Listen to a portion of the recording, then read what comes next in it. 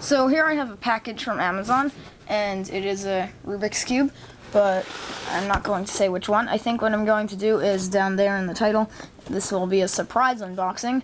For no apparent reason, it just seems like a cool thing to do, and you won't find out until I open it, so wahaha. Okay, so I have already cut it open, but I haven't looked at the cube yet, so I don't know for sure well, I know what's inside, but maybe it's possible maybe they shipped something else. So let's see, so open it and see. So inside, the first thing I see is a lot of this bubble wrap stuff. This is gonna be fun to pop on everything now. Yay.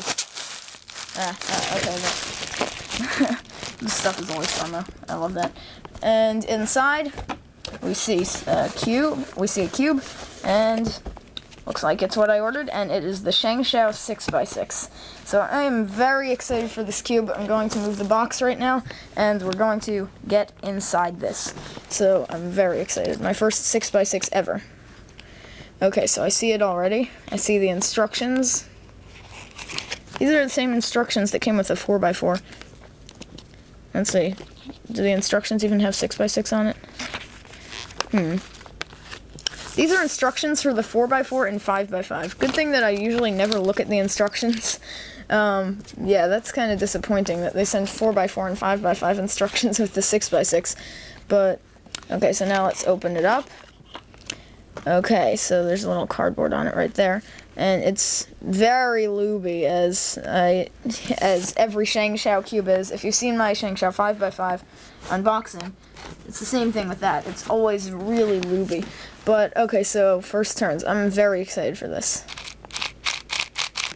Okay, so first turns, so far it's not that fast. It's not nearly as smooth as the 5x5. I'm gonna go get the 5x5 so you can see. So I just got the 5x5, which I put in a really cool pattern, and the 4x4, which currently isn't scrambled, just for size comparison too. But, yeah, so that's enough, pretty much, about the size, just to see how it compares to other cubes.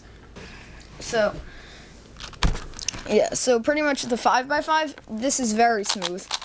It turns very well. The 6x6, it does feel, I've heard people say it's kind of gummy, like a little bit too much lube was put in it. It's pretty good though. I'll see if I'll do the checker pattern, or some pattern. I guess I'll do it like on a 3x3.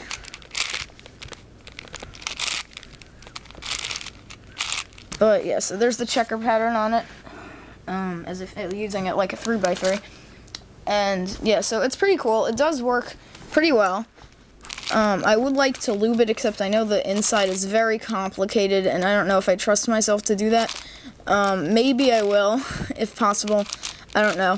But yeah, so it's pretty good. The slice moves aren't that good. It is better than like a Rubik's 5x5 and like a Rubik's 4x4, but it's still, it's not that impressive compared to the ShengShou 5x5. But I was kind of expecting this. I've heard that the ShengShou 6x6, I've heard people say it's the best 6x6 on the market. However, it's one of ShengShou's worst cubes. And so far, I think I can agree with that, because it is a very good cube. Well, it's a good cube. It's adequate, I guess. It could be maybe modified or lubed, but it's pretty good. You should look out for the review. That's going to be coming soon, because really right now is not a good time to review it. I just got it. I haven't even learned how to solve it yet.